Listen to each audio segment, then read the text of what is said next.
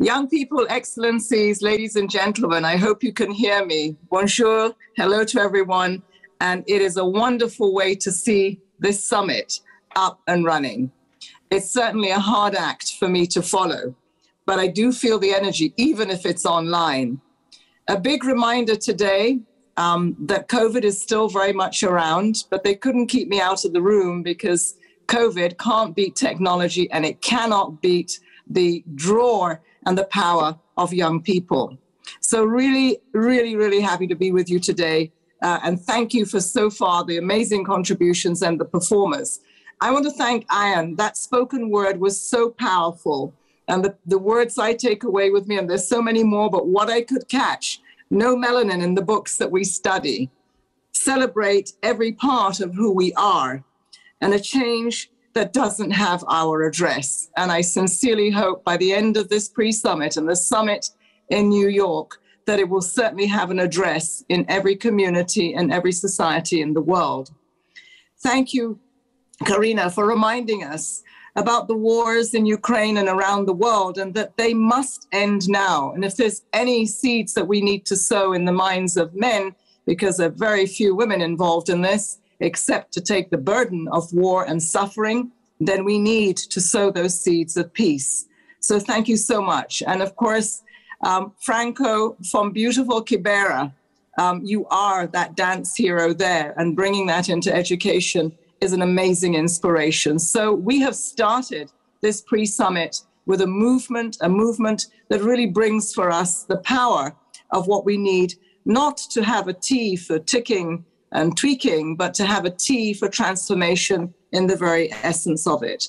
So I'm really delighted to be opening today's summit, not in person, and I wish I was, I'm just a few meters away in quarantine, but with UNESCO and with such a powerful leader, Stefania Giannini, and also with my colleague and true leader on education, the European Commissioner Upolayan. Thank you, Jutta, for your incredible personal commitment. Really excited about today's program, especially the chance to continue to hear from you and engage across generations. And I did hear from an amazing envoy yesterday who really spoke to the very many issues that you will be speaking to through the week. I'll try and be as brief as possible because you've been hearing people like me for a very long time. But what I would like to do is to share with you some of the messages that my boss, we call him Feminist in Chief, Antonio Guterres, the Secretary General of the UN. This is what he shared with me when we were beginning the preparations for this summit only a few short months ago. First, he said we have to aim high, really high, and to make sure that we see transformation in its real sense, not at the global level, but at the local level. We all feel that our world is under enormous stress. We face a number of crises: COVID, conflict, climate change, inequality, and a breakdown in the social contract and the trust between people and their governments. At the same time, our societies and economies are experiencing change at a really dizzy pace. Technology, urbanization, demographics, and political and social norms are all undergoing fundamental change. If we want to solve the crises, he has said to us, let's try to steer our world towards a better future and achieve the goals of the 2030 agenda. There's still the best framework on the table that bring people together. But we need a new outlook, a new approach, and a major push for progress. Because whatever it is we've been doing in the last few years, it's not getting us to the goals. We are off track. We were off track even before the pandemic. But we need to do this together. This needs to be what we co-create. And in many ways, he said, this does start with education.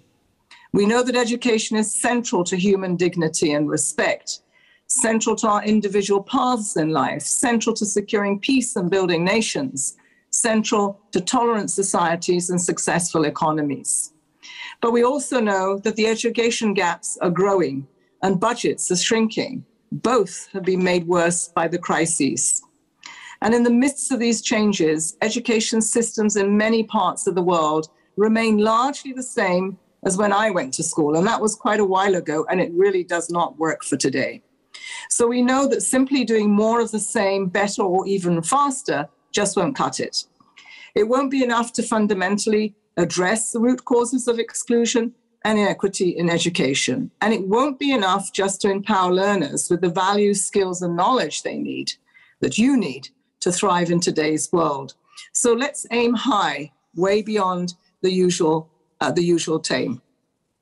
This is a time to go further with education and to really do the transformations.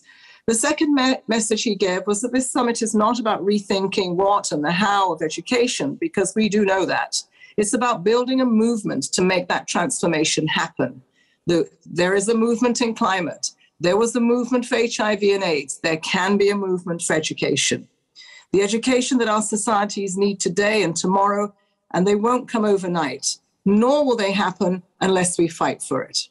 One way or another, we've all been in education, and we know that there are a few sectors more difficult to change and, frankly, more politically volatile than education. And as the special advisor, Mr. Leonardo Garnier likes to remind us, across history, no human right, no fundamental change in our societies has ever been granted graciously. So we need to build a movement for transformation. Governments, business, civil society, the international community, and so many more. But perhaps most of all, we will need you, the young people of the world. We should not be naive about youth. You're not a homogeneous group. You're not all angels. And as a mother of 6 kids and 3 grandchildren, I can vouch for that. But there is nothing naive about saying that young people will determine whether the transformation of education comes to pass or not. This is not a cliche. It is the plain truth. Not because you're the most immediately affected by our education systems, but because, much like the climate crises, you will inherit the effects of our failures today. And because you have the political power to make change happen, but because you are more connected than ever before, you're more empowered than ever before, and you are more aware of what is possible.